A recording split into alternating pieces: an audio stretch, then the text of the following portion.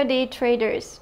U.S. stocks advanced while the U.S. dollar edged lower last week. Stocks rose on Monday despite weak economic data. The Empire State Manufacturing Survey showed the gauge of manufacturing activity in the New York area fell to 5.2 in April, down from a two-year high of 16.4 in March. The U.S. dollar index slipped. European stocks fell on Tuesday after UK Prime Minister Theresa May unexpectedly called an early general election. Both the euro and British pound surged against the dollar. U.S. stocks closed lower on Tuesday after results of earnings reports of a number of major companies fell short of expectations.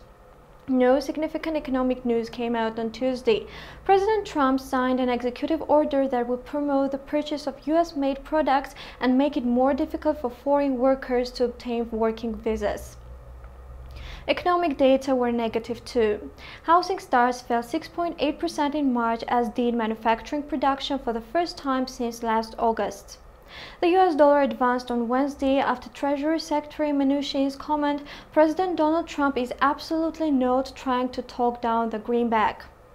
U.S. broad market edged lower as energy shares declined with a drop in oil prices.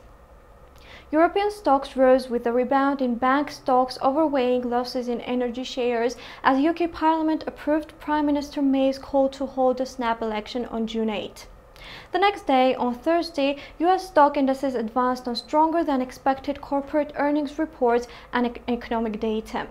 Treasury Secretary Mnuchin, speaking at Institute of International Finance conference, said the Trump tax bill was likely to be unveiled in the near future, alleviating fears no much progress can be expected with the tax cuts promised by the president after the Republicans failed to vote on the American Health Care Act last month.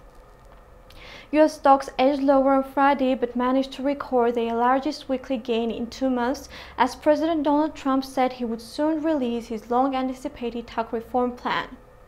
European stocks ended lower on Friday after terroristic attack in Paris elevated election uncertainty ahead of Sunday's first round of presidential election in France. Not much economic data are due this week as investors anticipate unveiling of President Trump's tax cut plan this Wednesday.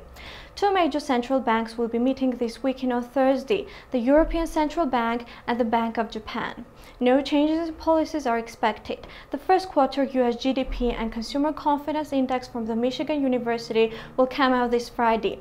This was all for the week. Happy trading and see you next week.